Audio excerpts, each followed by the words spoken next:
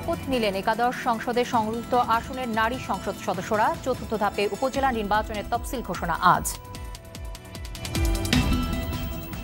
কাল অমর ২১-এ চলছে শেষ মুহূর্তের প্রস্তুতি। ৯ বছরেও কোনো ভাষা বিজ্ঞানী পায়নি আন্তর্জাতিক মাতৃভাষা ইনস্টিটিউট। বুড়িগঙ্গার তীর দখলমুক্ত করতে হাজারীবাগ ও বসিলায় উচ্ছেদ অভিযান বিআরডব্লিউটিএ ও পানি উন্নয়ন বোর্ডের। এবং আত্মসমর্পণ মাদক নির্মূলের সঠিক প্রচেষ্টা নয় বলছেন বিশিষ্টজনরা। সীমান্ত সিল করে প্রশাসন ও স্থানীয়দের সমন্বিত প্রয়াসের উপর গুরুত্ব আরোপ।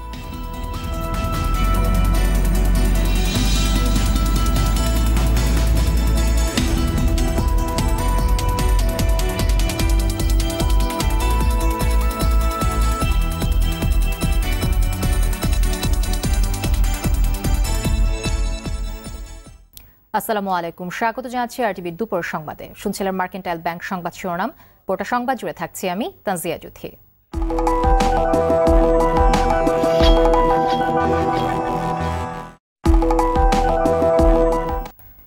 এবার বিস্তারিত। শপথ নিলেন একাদশ জাতীয় সংসদে সংগৃহীত আসনের নারী সংসদ সদস্যরা। সকাল 10:30টায় সংসদ ভবনের নিচতলায় শপথ কক্ষে স্পিকার ডক্টর শিন শারমিন চৌধুরী তাদের শপথ বাক্য পাঠ করান। প্রথমে আওয়ামী লীগের 43 সংসদ সদস্য শপথ নেন। এরপর জাতীয় পার্টির সংসদ সদস্য, পরে ওয়ার্কার্স পার্টির একজন ও স্বতন্ত্র পার্টির একজন শপথ নেন। শপথ শেষে নতুন সংসদ সদস্যরা সচিবের কার্যালয়ে স্বাক্ষর খাতায় সই করে আনুষ্ঠানিকভাবে সংসদের কার্যক্রম শুরু করেন। আজ শপথ নিলেন মোট 49 জন নারী সংসদ সদস্য। বিএনপির এমপিরা এখনও শপথ না নেয় তাদের জন্য নির্ধারিত একটি আসন এখনও শূন্য রয়েছে। হইয়া সশ্রদ্ধ চিত্তে শপথ বা দৃঢ়ভাবে ঘোষণা করিতেছি যে আমি যে কর্তব্যভার গ্রহণ করিতে যাইতেছি তাহা আইন অনুযায়ী ও বিশ্বস্ততার সহিত পালন করিব। এদিকে চতুর্থ ধাপে উপজেলা নির্বাচনের তফসিল ঘোষণা করা হবে আজ দুপুর 2টার পর আগারগাঁও নির্বাচন কমিশন ভবনে কমিশন সচিব হেলাল উদ্দিন আহমদ তফসিল ঘোষণা করবেন। আগামী 31 মার্চ চতুর্থ ধাপের নির্বাচনের ভোট হওয়ার কথা রয়েছে। এদিকে নির্বাচন কমিশন থেকে জানা গেছে এবারের উপজেলা পরিষদ নির্বাচনে প্রথম ও দ্বিতীয় ধাপে বিনা প্রতিদ্বন্দ্বিতায় 33 জন চেয়ারম্যান নির্বাচিত হতে যাচ্ছেন। এসব উপজেলায় চেয়ারম্যান, ভাইস চেয়ারম্যান ও মহিলা ভাইস চেয়ারম্যান পদে একজন করে প্রার্থী থাকায় তারা বিনা প্রতিদ্বন্দ্বিতায় নির্বাচিত হতে যাচ্ছেন।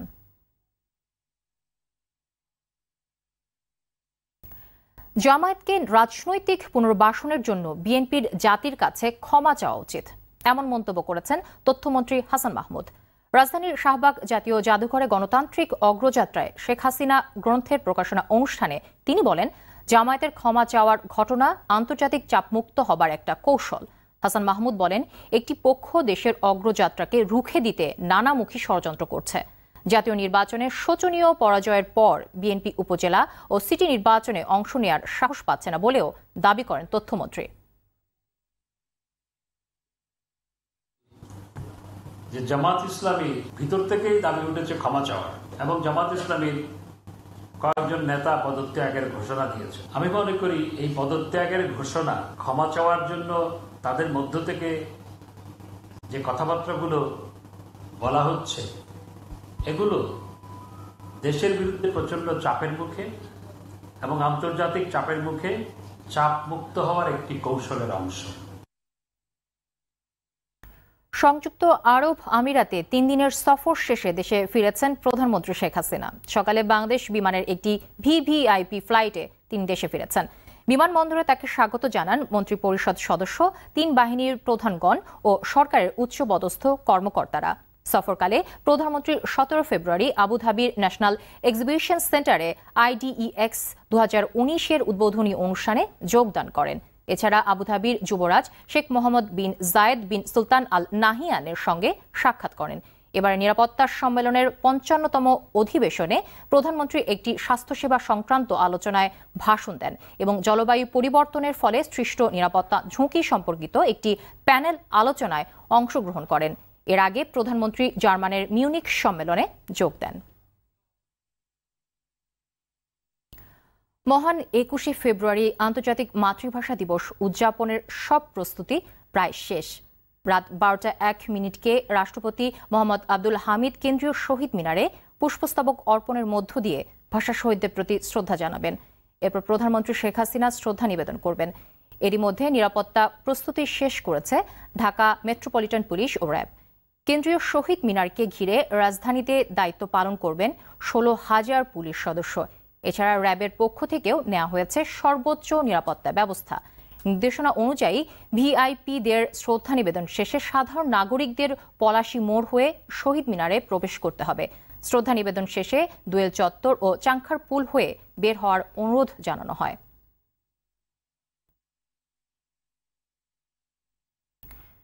৯ বছরেও কোনো ভাষা বিজ্ঞানী পায়নি আন্তর্জাতিক মাতৃভাষা ইনস্টিটিউট। বাংলাদেশে নৃভাষা বৈজ্ঞানিক সমীক্ষা কর্মসূচি নামে ১০ খণ্ডের একটি গবেষণা শেষ হলেও প্রকাশ হয়েছে কেবল একটি খণ্ড। বিশেষায়িত জনবলের অভাবে গবেষণা প্রতিষ্ঠানটি পুরোপুরি কার্যকর হচ্ছে না বলে জানালেন এর মহাপরিচালক। তাই চাইলেও নতুন গবেষণা হাত দেওয়া যাচ্ছে না। প্রতিষ্ঠার পর থেকে আন্তর্জাতিক মাতৃভাষা ইনস্টিটিউট কতটা এগিয়েছে? দর্শক, ভাষার মাসে সে প্রশ্নের উত্তর খুঁজেছেন আমাদের সহকর্মী মুক্তা মাহমুদ। ছবি তুলেছেন স্বপন দেওয়ান। ভাষাকে বলা হয় বিশ্বকে দেখার ও জানার একটা জানালা। এসব জানালা দিয়ে বিশ্বকে দেখার পাশাপাশি বাংলাদেশ সম্পর্কে জানাতে এবং মাতৃভাষা গবেষণা ও সংরক্ষণের উদ্দেশ্য নিয়ে ২০০১ সালের মার্চে রাজধানীর সেগুনবাগিচায় যাত্রা শুরু করে আন্তর্জাতিক মাতৃভাষা ইনস্টিটিউট। যদিও ভাষা নিয়ে কাজ শুরু হয় তার ৯ বছর পর, তবে ১৯টি বছর চলে গেলেও ১২তলা ভবনের কাজ শেষ হয়নি। যেমন তেমনি কোনো ভাষা বিজ্ঞানীকেও নিয়োগ দেয়া সম্ভব হয়নি। বাংলাদেশের বিভিন্ন ক্ষুদ্র নৃগোষ্ঠীর ভাষাগত অবস্থান নিয়ে প্রতিষ্ঠানটি ২০১৩ সালে একটি সমীক্ষা কর্মসূচি শুরু করে, যা শেষ হয় ১৬তে। তারপরও তা পুরোপুরি প্রকাশ হয়নি। ওইখানে কিন্তু অনেক ধরনের ক্যারেক্টার আছে, বাংলা ক্যারেক্টার, ইংরেজি ক্যারেক্টার এবং আইপিএ আছে, অনেক ধরনের ডায়াগ্রাম আছে, অনেক ধরনের টেবল আছে। অর্থাৎ এই পাণ্ডুলিপি তৈরি করা একটা বিরাট চ্যালেঞ্জ। এর জন্য যে রিসোর্স দরকার এই প্রতিষ্ঠানের তার অভাব আছে। বিভিন্ন ভাষার উপাদান ডাটাবেজে সংরক্ষণ, বিলুপ্ত হতে যাচ্ছে এমন ভাষাগুলোকে দৃশ্যমান করতে অডিও ভিজুয়াল পদ্ধতিতে ধরে রাখার জন্য আছে আধুনিক গবেষণাগার। তবে ভাষা বিজ্ঞানীর অভাবে তাও অব্যবহৃত রয়ে গেছে। আমি শুধু ভাষাটা শুনলেই যে আমি ধ্বনিটা বুঝতে পারবো এমন নয়, কিন্তু তার জন্য গবেষণার প্রয়োজন হয়। সাউন্ডগুলোকে আলাদা করার জন্য, সেপারেট করার জন্য, সেটার জন্য এটা প্রয়োজন হয়। এটা একেবারে একটা রিকোয়ারমেন্ট, এটা মাস্ট লাগবে, অবশ্যই লাগবে। তো সেটা আমরা যখন এই ডকুমেন্টেশন আমরা শুরু করেছি, সেই ডকুমেন্টেশনে আমাদের এটা ভীষণভাবে এটা কাজে লাগবে। ইনস্টিটিউটের গবেষণায় ক্ষুদ্র নৃগোষ্ঠীর প্রকৃত সংখ্যা, তাদের ভাষার কথক রূপ থেকে লেখনী এবং প্রমাণীকরণের কাজ চলছে। এসবের বেশিরভাগের জন্যই নির্ভর করতে হচ্ছে আউটসোর্সিং এর উপর। ল্যাঙ্গুয়েজ ডকুমেন্টেশনের জন্য যে সমস্ত সায়েন্স টেকনোলজির জ্ঞান ব্যবহার করতে হয়, আমাদের স্টাফদের সেরকম ভাবে যদি নিয়োগ দিই, তাদেরকে যদি আমরা ওই সমস্ত সংস্থা বা বিশ্ববিদ্যালয়ের সঙ্গে যোগাযোগ করি, তারা গ্রহণ করে আসতে পারবেন। বিদেশে বাংলাদেশের দূতাবাসগুলোর মাধ্যমে বাংলার প্রসার এবং আন্তর্জাতিক গবেষণার জন্য শিক্ষা মন্ত্রণালয়ে প্রস্তাব দেওয়ার কথা জানালেন তিনি। আমাদের যদি বিভিন্ন এমবাসিতে কিংবা বিভিন্ন দেশে যদি কেন্দ্র হয়, বাংলা শিখবে এবং ভালো করলে তাদের আমরা যদি স্কলারশিপের ব্যবস্থা করতে পারি গভর্নমেন্টের মাধ্যমে, তাহলে তারা বাংলা ভাষার কাজ করার জন্য আমাদের দেশে আসবে। বললেন, প্রচারের অভাবে ইনস্টিটিউটের ভাষা জাদুঘর ও লিখন আর্কাইভ সহ অন্যান্য অনেক কিছু অজানা রয়েছে। তবে সমস্যার সমাধানে কাজ চলছে বলে জানালেন ইনস্টিটিউটের মহাপরিচালক। মুক্তা মাহমুদ, RTV, ঢাকা। এবার অন্য প্রসঙ্গ। রাজধানীর হাজারীবাগ ও বছিলায় বুড়িগঙ্গার তীর দখলমুক্ত করতে আজও উচ্ছেদ অভিযান চালিয়েছে BRWTA ও পানি উন্নয়ন বোর্ড। 12তম দিনের অভিযানে বুড়িগঙ্গা নদীর 2 তীর দখলমুক্ত করা হচ্ছে। সকাল থেকে রাজধানীর বছিলা, মোহাম্মদপুরের আশপাশ এলাকায় অবৈধ স্থাপনা উচ্ছেদ করছে BRWTA। এসব এলাকায় মাটি ভরাট করে নদী দখলকারীদেরকে অবৈধ স্থাপনা উচ্ছেদ করা হয়।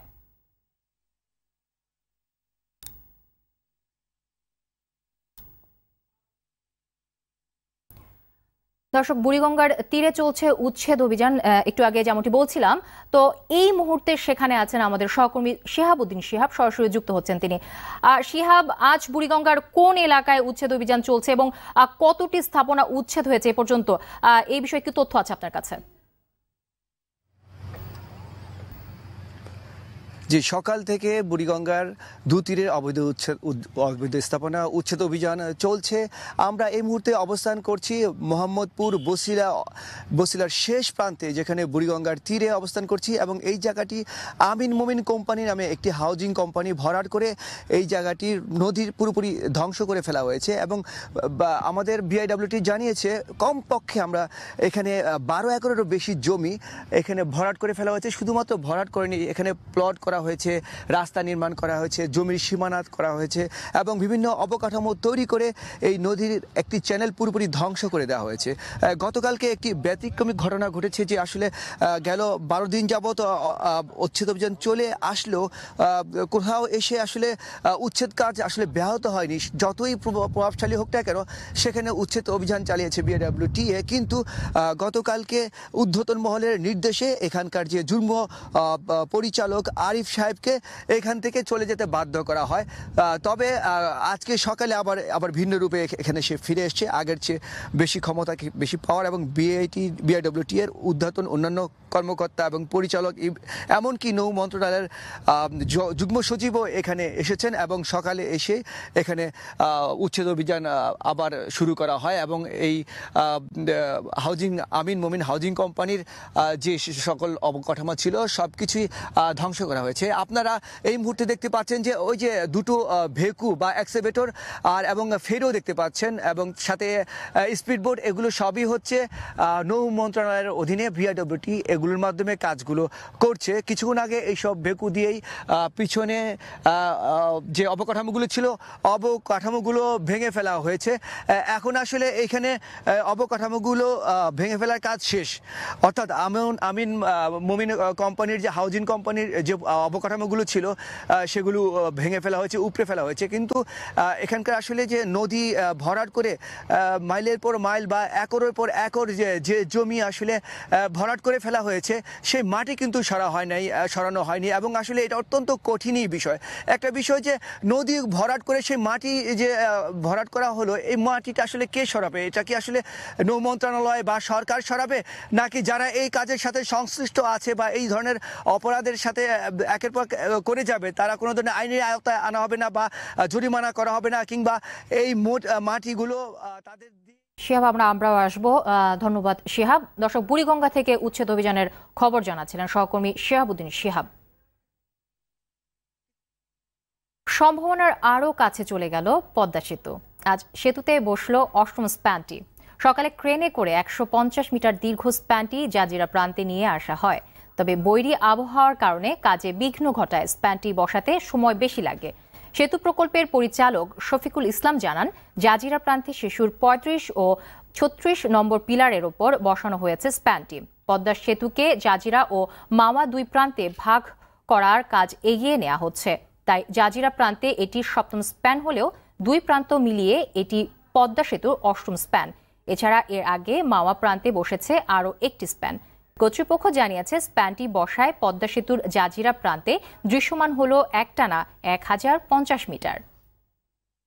তাদেরকে স্বাগত জানাই এবং বাংলাদেশের প্রধানমন্ত্রীকে আমরা স্বাগত জানাই। আজকে 8ম স্প্যান বসতেছে, যেটা দেখে অনেক ভালো লাগলো। এই জন্য বাংলাদেশ সরকার তাকে অনেক ধন্যবাদ জানাই। সে একটা অনেক সুন্দর কাজ করতেছে আমাদের জন্য, এবং আমাদের এই জন্য গর্বে বোধ করে। কক্সবাজারে ইয়াবা ব্যবসায়ীদের আত্মসমর্পণ প্রক্রিয়াকে মাদক নির্মূলের সঠিক প্রয়াস হিসেবে দেখছেন না সেখানকার বিশিষ্টজনরা। তাদের মতে, আত্মসমর্পণ নয়, সীমান্ত সিল করে প্রশাসন ও স্থানীয়দের সমন্বিত প্রয়াসই মাদক নির্মূল করতে পারবে। তবে আত্মসমর্পণকে স্বাগত জানিয়েছেন অনেক সাধারণ মানুষ। কক্সবাজার প্রতিনিধি সাইফুর রহিম শাহিনের তথ্যছবিতে ইসলামের রিপোর্ট। ইয়াবার বিরুদ্ধে সরকারের কঠোর দমন নীতি আর সাম্প্রতিক সময়ে একের পর এক ক্রসফায়ারের ঘটনার পর কক্সবাজারের ইয়াবা কারবারিরা আত্মসমর্পণের পথ বেছে নেয়। গত 16 ফেব্রুয়ারি 102 ইয়াবা কারবারি সরকারের কাছে আত্মসমর্পণ করে। আত্মসমর্পণের এই ঘটনাকে মাইল ফলক হিসেবে দেখা হলেও কক্সবাজারের সচেতন মহল মনে করছে এটি ফলপ্রসূ পদক্ষেপ নয়। তাদের মতে সীমান্ত সিল করা ছাড়া মাদকের বিরুদ্ধে অভিযান সফল হবে না। স্বাগত জানাতে পারছি না, কারণ এই আত্মসমর্পণের মধ্য দিয়ে ইয়াবা ব্যবসায়ীরা আরো উৎসাহিত হবে। তারা মনে করে অপরাধ করিয়ে পার পাওয়া যায়। সামাজিক আন্দোলন ছাড়া ইয়াবা দমন সম্ভব নয় বলে মানছেন কক্সবাজারের পুলিশ কর্মকর্তারাও। আমরা আশাবাদী যে সামাজিক আন্দোলনের মাধ্যমে আইন শৃঙ্খলা বাহিনীর সহ সামাজিক আন্দোলন ছাড়া ইয়াবা বন্ধ করা যাবে না। সকলের সহযোগিতায় কক্সবাজারকে তথা বাংলাদেশকে ইয়াবা মুক্ত করতে চাই। তবে কক্সবাজারের সাধারণ মানুষ বিষয়টিকে প্রাথমিকভাবে স্বাগত জানিয়েছেন। যদিও বাকি প্রভাবশালী ইয়াবা কারবারিদের ক্ষেত্রে কি হবে তা নিয়ে আছে নানান প্রশ্ন। ট্যাকেল দেওয়ার পরেও সীমান্ত থেকে যেভাবে পাচার হচ্ছে, এগুলি পাচার করা যদি গোড়া থেকে বন্ধ করে তাহলে এটা সম্পূর্ণ বন্ধ হয়ে যাবে। সীমান্তে বর্ডার দিয়ে মাদক কিভাবে ঢুকে, এটা প্রশাসনের আরো নজরদারি বাড়ানো উচিত। লোক দেখানো আয়োজন না করে রাষ্ট্র ও সরকার ইয়াবা নির্মূলে আন্তরিক হবে এমন প্রত্যাশা কক্সবাজারবাসীর। অভি ইসলাম, RTV। এরই সাথে শেষ করব দুপুরের সংবাদ। তার আগে মার্কেন্টাইল ব্যাংক সংবাদ শিরোনামগুলো জানিয়ে দিব আরো একবার।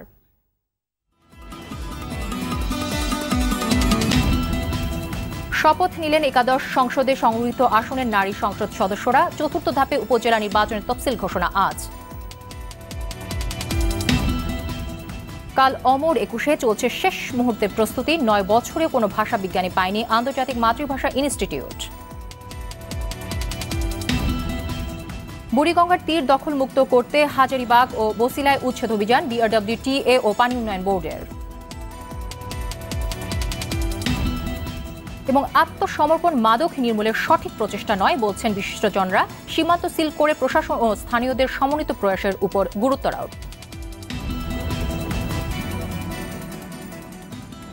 দর্শক, দুপুরের সংবাদ এ পর্যন্তই। RTV সবশেষ সংবাদ জানতে যে কোনো মোবাইল ফোন থেকে 2414 নাম্বার ডায়াল করুন। আর মোবাইল ফোনের সংবাদ দেখতে অ্যাপ স্টোর, গুগল প্লে বা উইন্ডোজ স্টোর থেকে ডাউনলোড করুন RTV অ্যাপস। এছাড়াও তাৎক্ষণিক বিনোদন সংবাদ জানতে বিশ্বের যে কোনো প্রান্ত থেকে ভিজিট করুন facebook.com/RTV online এবং youtube.com/RTV digitals। এত সঙ্গে থাকার জন্য অসংখ্য ধন্যবাদ।